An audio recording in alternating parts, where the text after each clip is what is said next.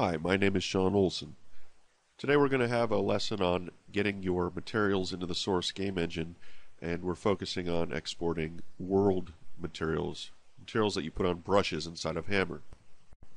In previous videos I've shown you how to export your materials for your models, but I haven't touched on exporting world materials yet for your brushes.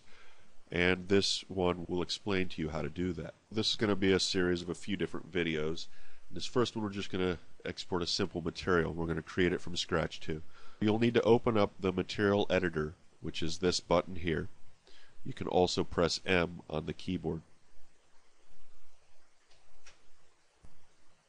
What we'll want to do is create a standard material. And you can right click like I just did and choose this menu in Slate, or if you're using the old material editor, you just make a material like you normally would. Once we have our material, you'll want to make a diffuse texture. So you can drag out from your diffuse and select one. The first one we're going to choose here is tile. We're going to make like a brick type texture. And we'll zoom in on here. And we need to apply this material to our object in the scene. You can take this output node on your material and drag it out to your material. You can also, when you have the material selected and when you have a scene object selected, you can select your material and click this option, Assign Material to Selection, and it will put that material onto your object. Now you'll notice that the material is not appearing on my texture, and if you want your material to appear, which we do here, we need to make sure our material is selected, and we need to go up to this icon in the top of the editor, and it says Show Shaded Material in Viewport. We'll click that, and now we can see our material in the viewport. Now for this demonstration, I'm using a plane object. This is just one plane, and its UVW mapping is planar, and one tile takes up the entire space. If that does not make sense to you, you're fine if you just make a plane and use it, but you probably should learn a little bit about that. Also, in my map here, the tile map, I have set that it has tile on and it has tiling of 1 and 1. I'm actually going to uncheck tile, and if you understand more about the UVWs and how it exports and stuff, you can use whatever settings you want here. But I'm unchecking those for now just so I can make sure that it's what I see is what I'm getting.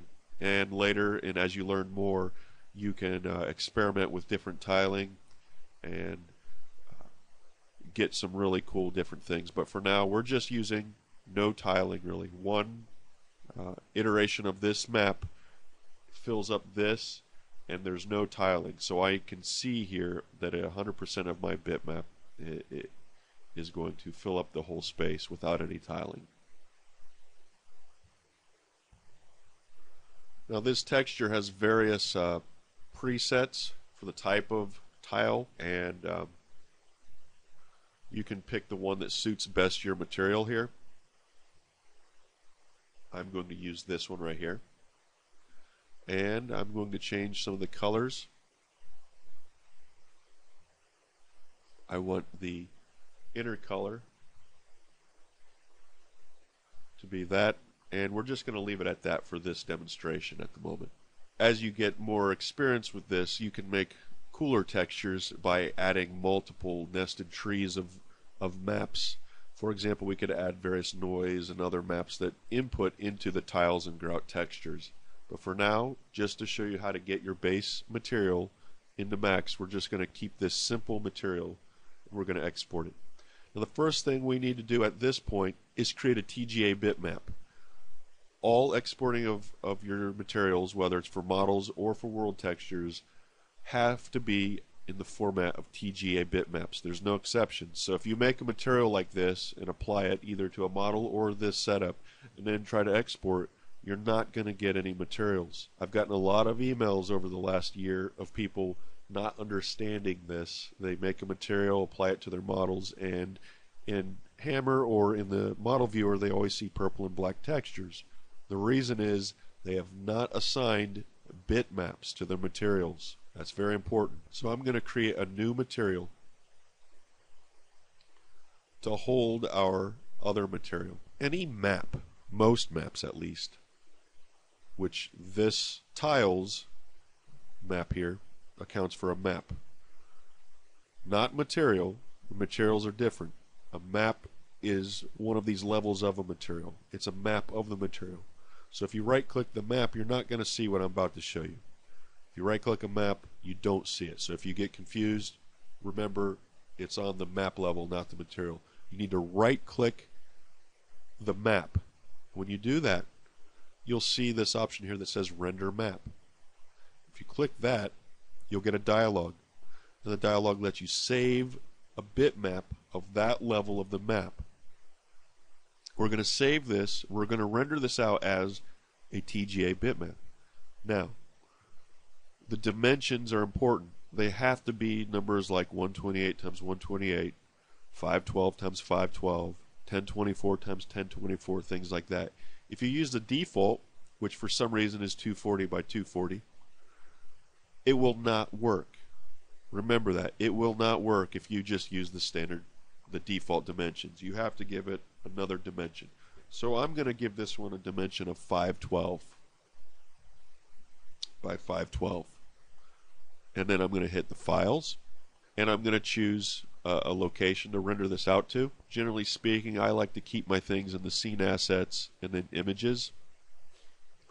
And I'm going to call this brick01.tga. You could also select TGA from this list and it will choose that for you. When you do this and hit save, it's going to give you this export dialog. If your material does not have any alpha, you should not choose these alpha split and pre-multiplied alpha.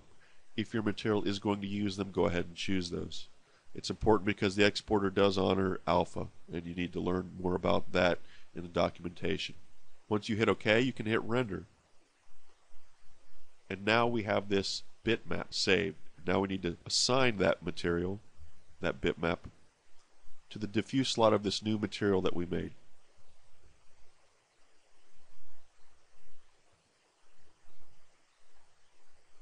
And here's our material, brick01. I'm going to tell it to use this one in the viewport. And I can actually just assign that, and it's going to look about the same now. Now the exporter only works on materials that are assigned to objects in your scene, and the exporter will use these types of materials. Standard, which is the one we've just used, multi-subobject, and shell. Now the shell material actually is convenient, and I'm going to go ahead and create a shell material.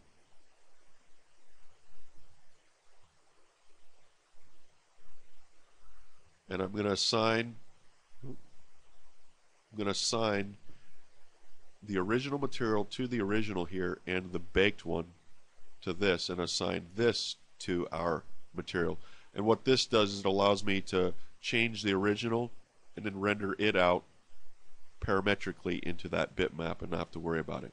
So there's a fundamental difference in the way materials export between the Wall Worm model tools, and which are for models, and the world texture exporter, which is in the displacement tool. The primary difference is that you need to go into the material where your bitmap is located, and wherever the name of the material is, you need to define the path of where this material is going to be in game, in Hammer. Now, in my examples, what I can do is go look at my path to where source is, and here is my material path. Up to this point, it's the materials that everyone has in their mod folder.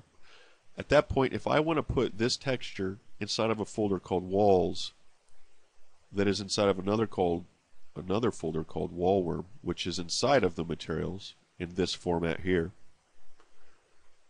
then I need to basically put in the word Wall Worm / walls.